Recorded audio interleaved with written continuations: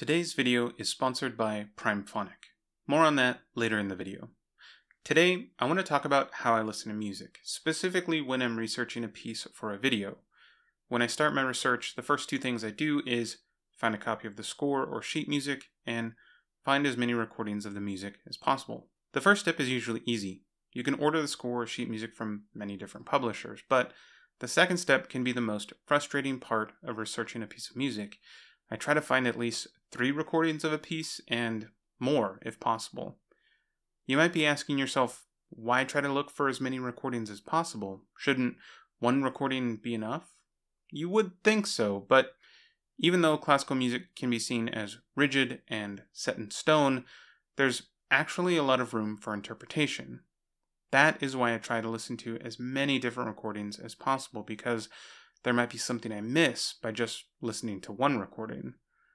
Try not to think of each recording as carbon copies of each other. Instead, try to listen for the small differences that make each recording special. I want to hear those different interpretations by different musicians. Think of it like this. Classical music is a lot like Lord of the Rings. The characters stay the same, but the actors, the director, the setting of the story change. Are you a fan of the original books, the animated movie, or the live-action films? It's still the same source material, but each artist brings their own interpretation to the story. Just like in classical music, when different musicians play the same piece, they bring their own interpretation to the music. And the one thing that's been helping me do this much faster is the Primephonic app. Primephonic is a streaming service dedicated to classical music.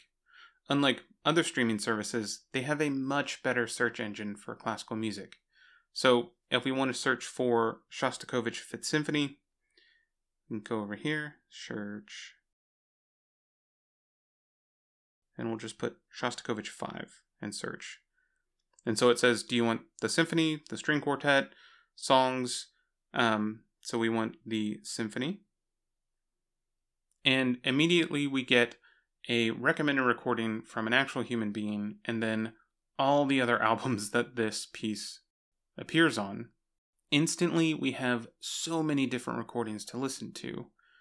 I bring up the Fifth Symphony because there's a recording that Leonard Bernstein made with the New York Philharmonic. There it is. If you listen to the fourth movement on this recording, he takes it so fast. Let's listen to the first part.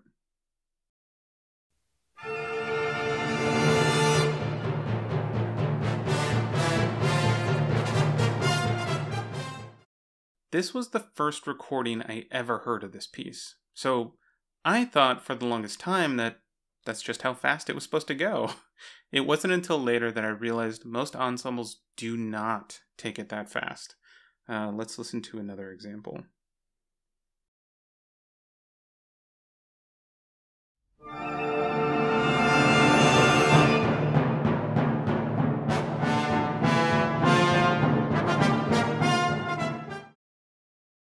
So you can hear very clearly the differences between those two interpretations. And there's things I like about the slow version and things that I like about the fast version, which is another great reason to listen to as many different recordings as you can, so you can hear those different interpretations.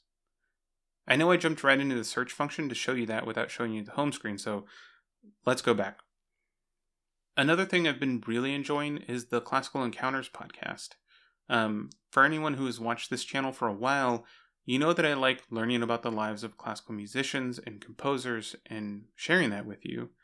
This is another great way to learn about musicians and composers in different eras in a nice podcast format. So for each time period, they have the podcast episode, which is right there at the top, but they also have a playlist alongside every episode, so you can listen to the music that they talked about from all the different composers from that era. So right away, you can learn about that era, but also start listening to the music from that era. One of my favorite things to do lately is to go to the browse section. And they have a bunch of different ways to browse through the entire catalog, but I go to the genre section, and they have a dedicated experimental classical section.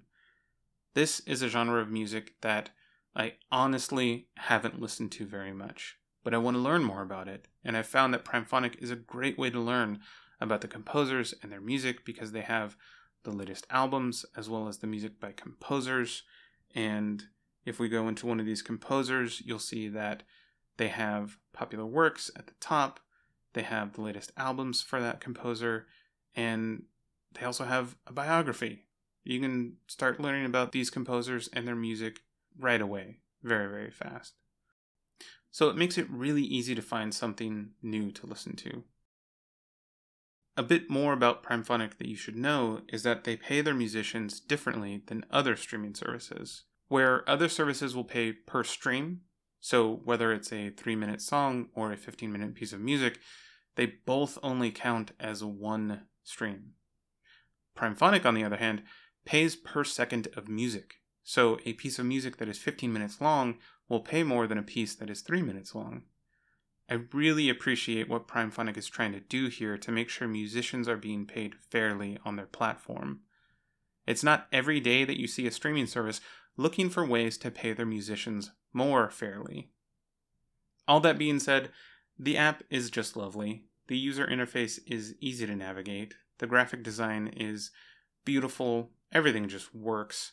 I haven't had any streaming issues. I haven't seen any bugs. And the best part so far, no ads.